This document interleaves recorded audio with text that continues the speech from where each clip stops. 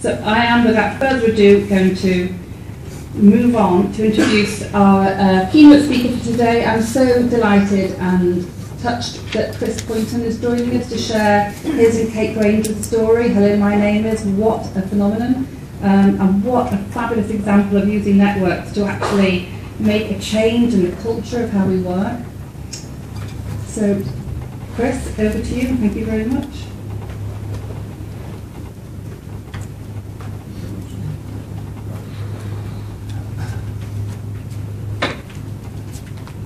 So good morning everyone. Hello, my name is Chris Pointon. I can't start any talk of mine without now using those four iconic words, all started through social media. I'd like to thank Caroline for inviting me along today to talk to you guys and to talk through at a conference which is very relatable to the campaign and where it was born.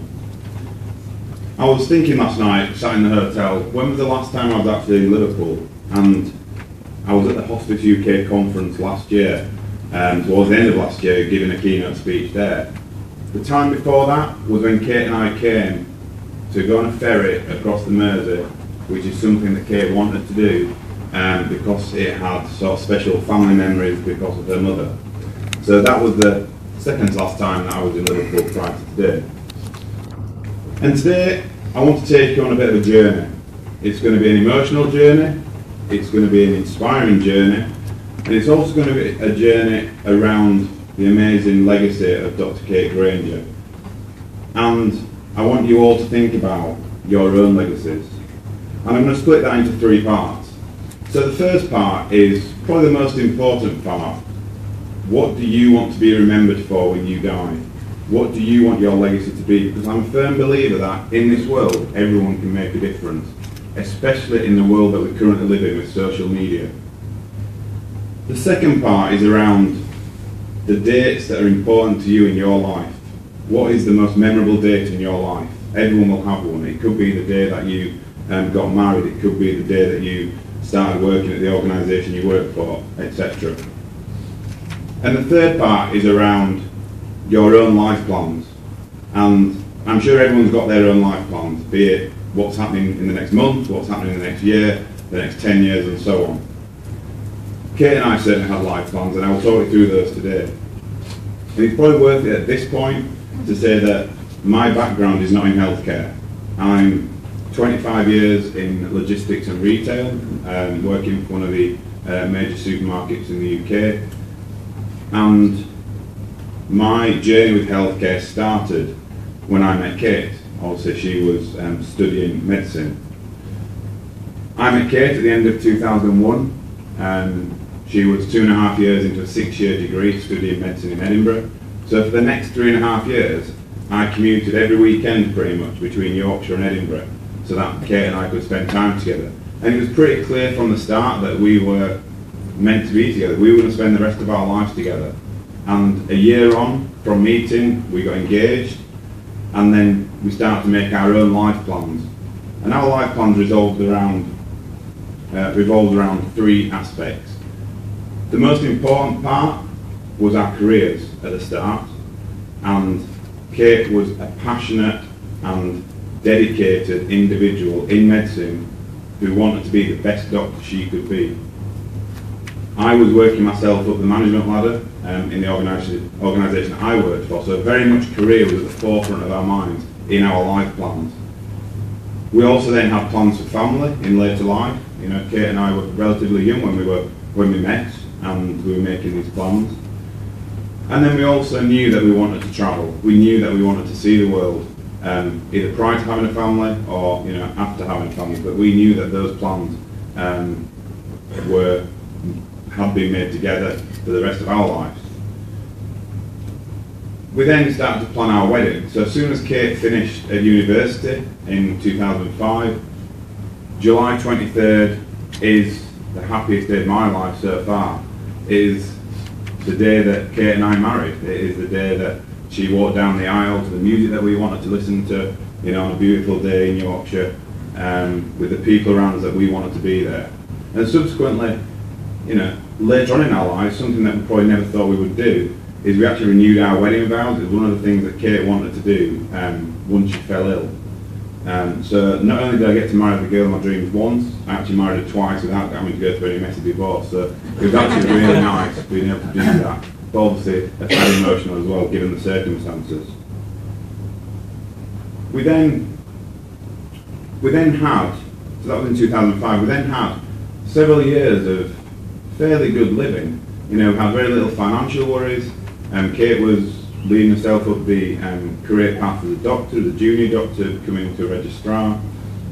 I was working myself on the management ladder where I was working, and life was good. We had a beautiful home, we went on nice holidays, and we thought, let's go away on an extended holiday to California. It was a place where we had family and friends. It was a place where my grandma wanted to go and see her new great grandkids. So we took my grandma with us, left her with my auntie and uncle, and we decided to do a bit of touring around California. And everything was going fine, apart from the fact that Kate just wasn't really feeling well. She had back pains, she was tired, and just wasn't feeling herself. And we put that down to a few things. We put it down to tiredness from working long hours as a junior doctor. We put it down to jet lag from obviously the travel across to America. And then we just put it down to being in different hotels, different cars, as we travelled across the States. But there came a point, and this is the last photograph that we've actually got taken of Kate prior to me the following day finding her writhing around in agony on the bed in the accommodation where we were staying with severe kidney pain. She had been taking painkillers, paracetamol, ibuprofen, etc. in advance of that, so these drugs were not working. And it was at that point, as the non-medic in the relationship, that I decided we had to get Kate into ER in America. And if we hadn't have done that at that point, 24 hours after, Kate would have probably died there and then in America with acute renal failure. So we went into hospital in the US, we got patched up, Kate had some stents inserted, we were made fit to fly home, and then we flew back to the UK to pursue further treatment within the amazing NHS, which is an organisation that I'm passionate about because not only did it give Kate her career, but it also gave her an extended period of time at the end of her life, which we didn't expect to have for the reasons that I'll come on to. The next 6 months, Kate was in hospital for 4.5 months out of that 6 months, which was towards the end of 2011. And throughout that time, every result, every scan, every scenario that was played out, the results always came back as the worst case scenario. And it soon became apparent that we were dealing with a terminal cancer. And it soon became apparent that that terminal cancer, Kate was given 6 to 12 months to live. So our life plans at that stage were thrown in the bin. Our plans that we had for a family, forget about. Our plans that we had for travelling in 5-10 years' time, that it wasn't going to happen. We had to concentrate our lives into a much shorter space of time. But on the flip side, Kate was terminally ill and she was in hospital for 4.5 months out of that 6 months. And she, through the power of social media, she kept connected to the outside world, and she kept inspiring other people because of how she approached her illness. She was writing a diary which turned out into a book, which is still available to buy today. She went on to write a second book as well. All the profits go to the charity, and she was inspiring hundreds of thousands of people across the world because of how she approached her journey. We then got to New Year's Eve again at the end of 2011, and we were watching the fireworks over the city skyline in Leeds, and Kate was in hospital, and we made a decision at that point that enough was enough. The chemotherapy that she'd been having for that period of time wasn't giving her the quality of life versus quantity of life that she had left, and so we made a decision to stop chemotherapy at that point so we could enjoy as much of our lives that we have left together. And partway through that 4.5 months of being in hospital, Kate was told by one of her consultants that, I don't think that cancer is going to let you work again, Kate. I don't think you're going to be able to be back on the wards doing the job that you love in the NHS. And Kate said to that consultant, I will work again. In some capacity, I will work again because it's something that I want to do. It's part of the rest of my life I want to achieve. 3 weeks after making that decision to stop chemotherapy, Kate was back on the wards, doing the job that she loved to do, looking after older people 3 days a week, and that picture on the right hand side is Kate back on the wards. But then followed a lengthy period of time where Kate was actually quite well. You know, to the outside world looking in, you wouldn't have thought there's anything wrong with Kate. You know, she was still working, her hair had grown back, she was doing so many activities, we were ticking off things on the bucket list. Like I said, we renewed our wedding vows as one of those things. And it made Kate think about her own core values as a doctor. And this was even before the campaign started. Because she was being asked to speak at events and because she was being followed across social media, she was very much thinking about her values. So Kate's values, like I said, and this video is available on our website, so if people do want to go and watch the values first hand from Kate, then by all means go onto the website. But she talked around the values in 4 separate ways. And the first one that Kate talks around is around communication, which is something that everyone talks about in business, in the NHS, across healthcare, around how important communication is between healthcare workers, between patients, and between individuals at all levels in any organisation. And there's various forms of communication that can be construed as being good, and there's also various forms of communication that, you know, could be improved on. So the examples that Kate talks around are when Kate was first diagnosed with her terminal cancer, which is a desmoplastic small round cell tumour, which is a very rare form of sarcoma. She was in a side room in a hospital. The consultant came in and pretty much without looking at Kate said, "Your cancer has spread." And then they couldn't leave the room quick enough to answer any queries that Kate had and to talk to her around the ramifications of that and the next steps. So that's probably an example of not how to communicate bad news. But then on the flip side to that, there was another episode where a different consultant came into the room to talk to Kate about her about the next steps on treatment. And this consultant sat down next to the bed next to Kate. He actually sat on the hospital bed, which is against the rules in the NHS, obviously.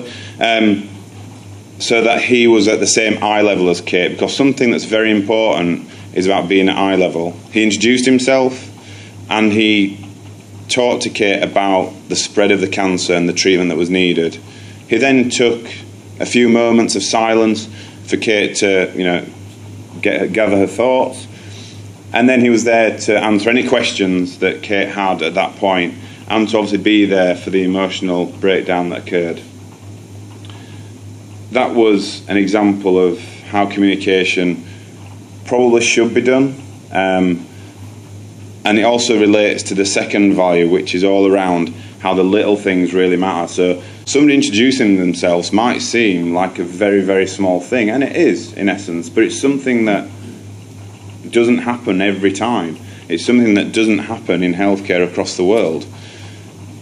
It's things like making somebody a cup of tea. It's like sitting down next to the bed on a chair so that they're at the same eye level rather than looming over somebody. It's those little things that do really make a difference, and everyone can do them in their own right. And it might seem insignificant, but something as simple as just asking how somebody is when they're in a hospital bed might be the only conversation that that person has that day or in that sort of few hours. So those things really do matter. The one thing that Kate was passionate about in life as well as in healthcare was around knowing exactly what was going on for her. So this was even before she was ill. You know, Kate was quite a passionate person about what was going on with her, so she wanted to know everything. And she was referred to, while she was in hospital, you know, within earshot by people on the wards as that girl with DSRCT. So within a few sentences, she was a rare cancer. She wasn't an individual, she was just a rare cancer. And is that right in this day and age, that people should be able to talk about a patient who's literally, a few metres away, and talk about them as though they are just a rare form of cancer and not an actual individual. And person-centred care is something that should be and needs to be even more at the forefront of what we do within healthcare. And then the final piece around Kate's values was around seeing her as an individual and not seeing her as that patient or rare cancer. Kate was my wife. Kate was an auntie. She was a sister. She was an auntie to, like I said, at the time when she did the speech, she was an auntie to a newborn that was coming along. She loved to bake. You can probably gather she loved to bake. She loved to play the flute. She played in an orchestra. She loved to raise money for charity. She loved to do a whole host of things, far more than just having a rare cancer. And that was what Kate wanted to be remembered for, and that's what Kate will be remembered for all those other things that she did, aside from being terminally ill. And I think it's something that we sometimes forget within healthcare and within the wider world, around making sure that we're seeing people for who they are and not for what illness that they may have or for what disability they may have, because everyone in the world is equally important and everyone can make a difference to other people. But like I said, that video is available on the website as well, so if you want to go on there, it's an extended video. It's sort of 25 minutes. That was just a short clip today, but there is the extended video on there.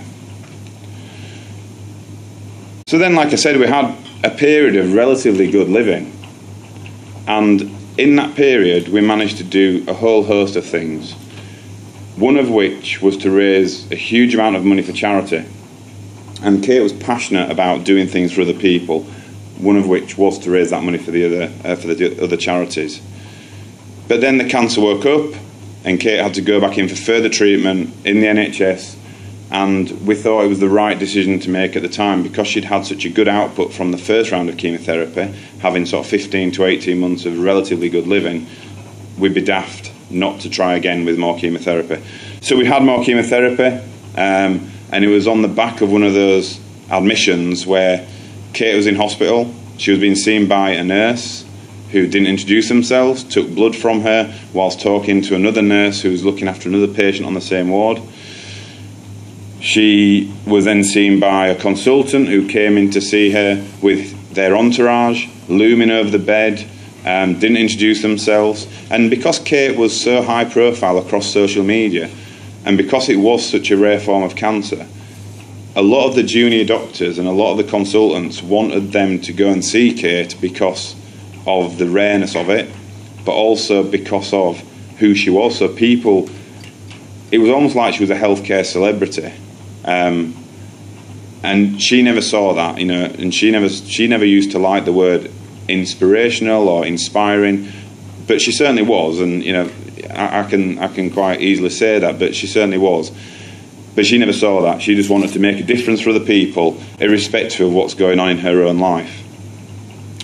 We then had other people come in to see us that day across healthcare, not introduce themselves. And then we met Brian. Now, Brian had a name. Brian was a porter. He came to take Kate down to to have a scan, taking extra care through the hospital corridors in Leeds, talking about cricket, because he must have picked up at some point that Kate liked her cricket. So talking about things that were just normal, so not healthcare related at all. And it's those little things, like I mentioned earlier on, that really do make a difference. And then that evening, Kate and I were talking about this when we were back on the ward, and reflecting on the day's events. And Kate was whinging. She was whinging about the lack of introductions. And the lack of introductions on that particular day really made us both think about things. And for those people that work for me, they will know that one of my big gripes is when people come to me with an issue but aren't prepared to go and do something about it. And I think it's true in the world. There's far too many people in this world who are quite easy to whinge and moan about things that are going on, but aren't prepared to go away and actually do something themselves about it. They expect other people to do something different in order to make that thing better. Why can't you make a difference? Why can't you be the change that you want to see in the world? And so that evening I just said to Kate simply, look darling, you need to stop whinging, or we need to do something about it because we can't carry on. At that point, Kate had around 25,000 followers across Twitter. So I said, why don't we use your already big social media presence to start some kind of campaign? And we said, let's call it something like #Hello My Name Is. And it was born. It was born from a conversation between a terminally ill lady and her non-medic husband in a hospital in Leeds. It was born. And that's where it started. That is where the Hello My Name Is journey started. That was on the 30th of August 2013. And look where it's gone from there. And to be honest, at the start, should it have been needed? Probably not. You know, it's 4 words, it takes very little time. But the amount of response that we got back after Kate had posted this tweet was unbelievable. The amount of examples we were getting from people across the world saying that the introductions weren't happening in their hospital or in their healthcare setting. I didn't design the logo either, by the way. I know it says on there that she sent me home to design the logo. It was one of our designer friends that designed it, and what we said to him is the only thing it's got to incorporate is a smile, because it's hard to actually say the 4 words and mean it without smiling at your patient or your colleague or whoever you are talking to. So we had to incorporate the smile, which it clearly does. And it became a social media phenomenon quite early on. You know, the first week, the first 2 weeks, the amount of retweets, the amount of trends that were going on with it, the amount of followers that Kate was gaining because of the campaign. Such a simple idea that started on social media and then just, you know, organically grew across other platforms as well. Kate's brother designed a website for us, which is still in operation today, and that holds a whole host of information around the campaign. There's the videos on there, there is photo galleries, there's educational resources, there is the links to be able to buy the name badges and lanyards, and various other things regarding the campaign and regarding the tour. We then started to be asked to write blogs in different journals. This is just an example from the BMJ a couple of years ago that, you know, Kate was asked to write. And it clearly shows the doctor there at the same eye level as the patient introducing themselves.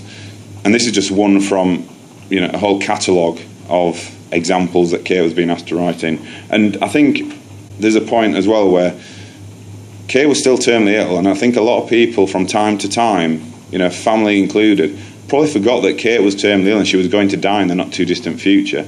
And that was something that we kept on having to talk to people about, because the other thing as well in society is that we don't talk a lot about death and dying, and we need to, because it's going to happen to everyone. There's an interesting stat at a conference that I went to last week on the screen, and it said 100% of all British people will die. That's a stat. And, you know, and it is funny, but it's true, but we don't talk about it, and it's something that we should. And especially now in social media world, we can talk about that more openly, and there's a lot more resources behind it. We then started to get a lot of photographs through across the world with people doing selfie campaigns, people having charity bake sales. It went across into the police force in the UK. People were having name badges made by different companies. And like I said, all of this was to raise awareness of the campaign, to raise awareness of Kate, but also to make a difference to other people, to make a difference to patients. And what we're not saying with the campaign is that people weren't doing this before, because a lot of people who work in the NHS will have been introducing themselves before. So what I don't want to come across as patronising to those people that did, but there was also a lot of people that didn't. And it's that reminder, refresher that was needed at the time, which has obviously grown across the world. We then move on to 2014, and Kate was asked to present a poster at the Quality Forum in Paris. She was walking around the conference floor, being asked for photographs, being asked to speak to people, and she managed to indoctrinate her own healthcare hero, Don Berwick, at that conference. And it was at that conference, or on the journey home from that conference, where Kate started to talk about her legacy. So as I said at the start, legacy is important. And she said to me on the train on the way home, she said, Chris, if I was to die today, I know that I've made a difference in healthcare. I know that my legacy will live on for future generations because I've done something different to help other people, and she could rest easy knowing that she'd done that. But that was in 2014. You know, Kate should have been long dead by then if you listened to the doctors in the early stages, but she wasn't. She was still travelling the country, talking at events, still working, still doing charity bake sales, still jumping out of planes, still swimming the English Channel, still doing various things to raise money for charity and to help other people whilst being terminally ill. So the campaign was born in the Leeds Teaching Hospital, and I don't think they want to be remembered for the hospital where the campaign started. It could have been any hospital in the world, it just so happened it was in Leeds. They are now the flagship trust for the campaign.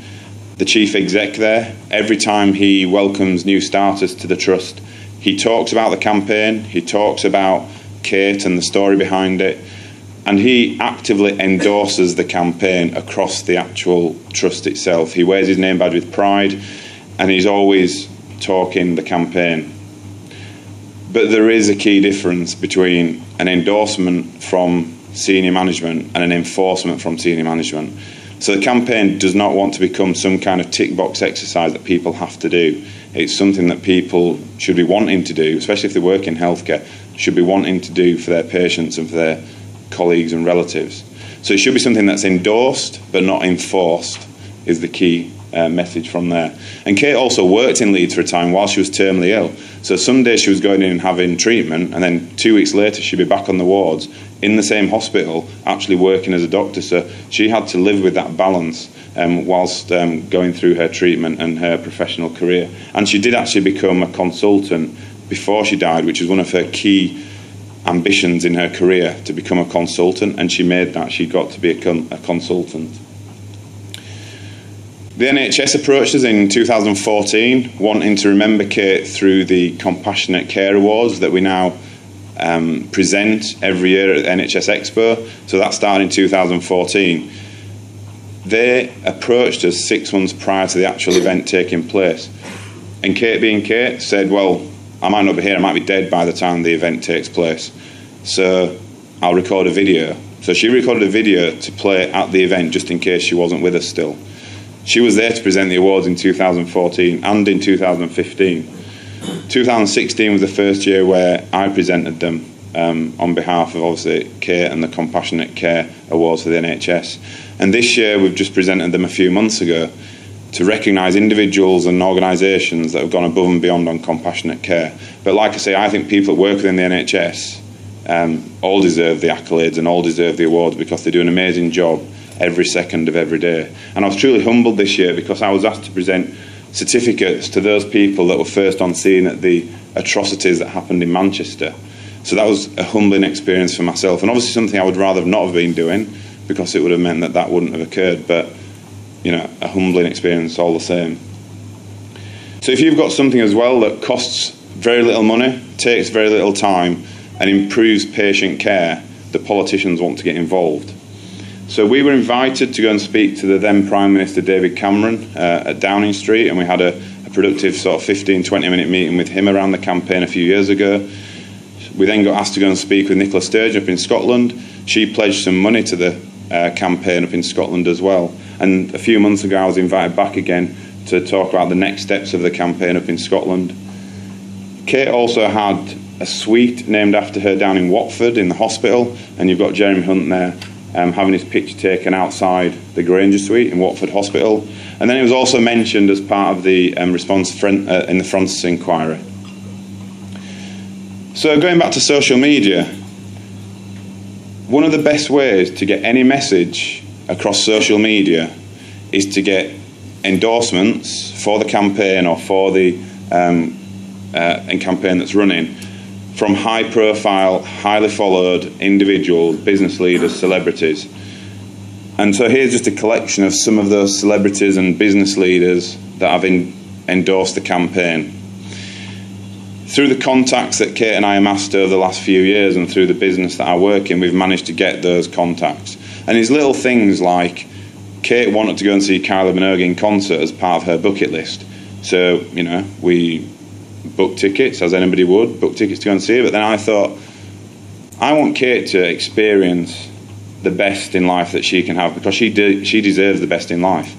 So I made it my mission to make sure that anything that we did, irrespective of where it was in the world, I would go above and beyond to try and surprise Kate with little things. So things like going backstage to meet Kylie Minogue, to get her to endorse the campaign, especially given that she's been through cancer in her life, was one of my missions as we went to the concert. And it was a complete surprise to Kate, and it was an amazing day. But then other things that are on there. And Sir Richard Branson's one of our key endorsers for the campaign, and I will relate back to that as we go later into the presentation. We then move into 2015. We wanted to almost relaunch the campaign across the NHS. So we enlisted the help of an organisation called Listening to Action, who contacted every NHS trust, asked them if they would like to be involved, and on that day we managed to touch around 400,000 NHS staff through their own individual trusts, endorsing the campaign and launching the campaign within the trust. It was also quite a strange day in our household because the cancer had woken up again, so Kate was having chemotherapy. So we started the day by going to the radio studio in Leeds. Kate gave 2 radio interviews. We then went into the hospital where Kate was having further chemotherapy for the cancer. She then had to use the nurse's office to do another interview on Radio 2. We then went back to having chemotherapy, and then she went on to the TV studio to do some local TV work. All day long, the hashtag across Twitter was trending, and Kate's phone was red hot with the amount of tweets, the amount of messages, the amount of inspiring comments that we were getting for the campaign across the NHS. And it's something that we look back on now and think that was one of the turning points again in the campaign. And then Kate was being asked again to go and talk at different events, and some weeks for Kate it would be chemotherapy today, talk in London tomorrow, the following day she'd be back at work for a day, and then next week she would have the usual infections and everything that she used to get after having the chemotherapy. So we decided to take it on a tour in the UK in June 2015. Because she was being asked to speak at so many events, we thought, let's take a week out of our schedules, let's put the word out there that we're going to do this and see what response we got. And within an hour, Kate had 60 invites to go and talk at different events. So we had to consolidate some of that into 16 events that we could go and talk at in a week. And so Kate delivered 16 inspiring talks, the 16th being equally as good as the first, and this was very much around where the campaign's come from, but also what's next for the campaign, and obviously what's next for Kate and I. It now operates in over 20 countries, so we know that across the world the Hello My Name Is campaign is operational. But my plan and my legacy is that it's operating in every country across the world, and that's what I want my legacy to be, obviously on behalf of Kate and I, for the campaign. Just a few, just a few weeks ago I returned from a 3-week trip of Australia and New Zealand, where we delivered 21 talks in 25 days across various cities, and the uptake and the engagement and the passion shown by the people that work in healthcare across Australia and New Zealand was unbelievable. And it was strange to see how far the campaign has come through social media. The power of social media is unbelievable. And it's completely relatable to the campaign. So in the last 4 years, it's had over 1.8 billion Twitter impressions. I'm not going to tell you what a Twitter impression is, because I'm sure you all know. Some events I go to have to talk them through Twitter. It's the start of that relationship. We do have global ambassadors across the world that actively support the campaign and are the role models for the campaign. And it says on there, 1 million people every 36 hours are treated in the NHS. If the campaign makes a difference for one person anywhere in the world, then all the hard work that Kate put in before she died and all the hard work that I'm continuing to put in has been worth it, because it's made a difference to that one person. And I think one of the key messages is that some people, if they're lucky, might only come into contact with healthcare workers or hospitals once in their life, but for them that's their only experience of healthcare. People that work within healthcare obviously experience that every single day, but we need to make sure that that experience is equally as good for everyone that comes into contact with them. And one of the things that the chief exec at Leeds always says is, if you treat people as though they are a member of your own family or a close friend, then you can't go too far wrong in terms of treating them how you'd want to be treated. And I know that, healthcare is under a lot of stress and financial pressures, but given the resources available and given the time available, we should be treating them as though they are a member of our own family. So then as we move forward into the end of June, July, sort of last year, shorter and shorter. So you started off at 15 months, it was then sort of 9 months, and then 6 months and 4 months and so on. And we had to make a decision then that, do we want to pursue further chemotherapy, or do we want to say, enough's enough? This is the time that we've been not wanting to happen, but we knew it was going to happen at some point. And so we made that decision. And Kate was, originally, Kate wished that she could die at home. But as time went on, we knew that that probably wasn't going to be possible, as much for me and for the family as for anybody else. So we made the decision that she would go into St Gemma's Hospice, which is an amazing organisation in Leeds, which many hospices are, great organisations. And it was somewhere that Kate had delivered 2 talks over the last few years as well, so it was quite a poignant place for her to pass.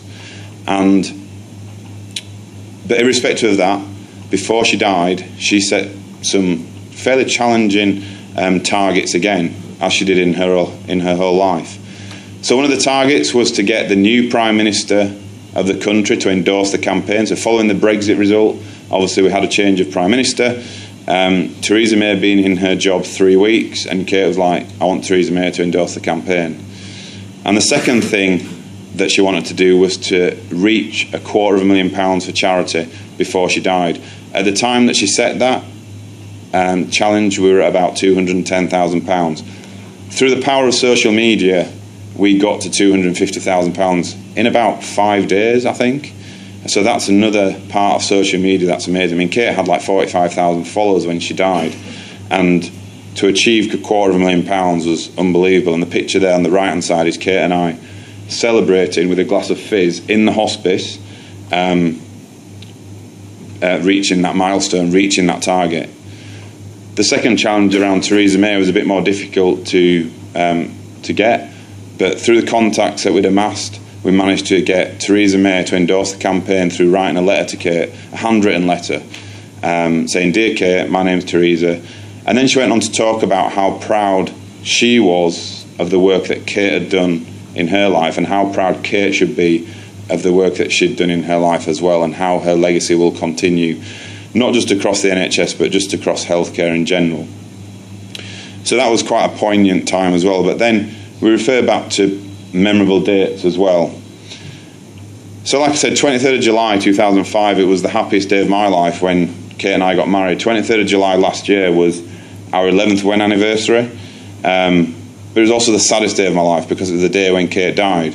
So on our 11th wedding anniversary, in a hospice in Leeds, surrounded by family and friends, Kate passed. And she actually passed to the music that she wanted to pass to.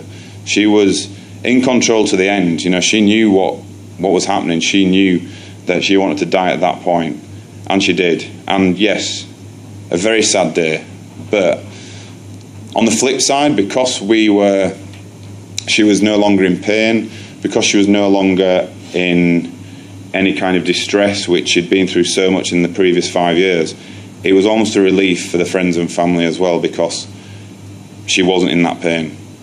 And I look back and think to myself, and people say how sad and how unfortunate it is, which it is, but Kate and I had the chance to talk about things before she died. The atrocities that go on in this world at the minute, people don't get that chance, and they're the people that aren't lucky. You know, Kate and I were lucky to have had each other for as long as we did, to be able to talk about things as openly as what we could, and to be sure that we planned everything that we wanted to plan. And I think it is a sad day, but like I said, it was a relief as well. And then through social media, Kate lived her final few days through social media, which many of you might have followed on Twitter. And she wanted to do that. She wanted to make sure that people knew what was going on. So as soon as close family and friends knew that she'd died, I put the tweet out at the bottom saying that she'd passed. And then within sort of 10 minutes, the responses coming through were unbelievable. You know, it was BBC breaking news across the news channels. We were getting reports from Canada, from Australia, from various other parts of the world about how sorry they were that she'd passed, but also sending messages of condolence for the family. Sir Richard Branson publicly tweeted about Kate, and he also sent a really nice private email to myself. And then various other people from across media, healthcare, and celebrities all messaged to pass on their thoughts and condolence. And it just shows, once again, social media, but also how inspiring and impactful Kate actually was in the world to many people. So what's next? So I'm currently on a 12-month sabbatical from the job that I've been doing for the last 17 years. I'm on a global tour, so this is part of that global tour. I'm trying to achieve as many countries as we can and as many organisations within the UK as we can across the next 10 months now. We've recently had a play commissioned that's going to be all about Kate's life.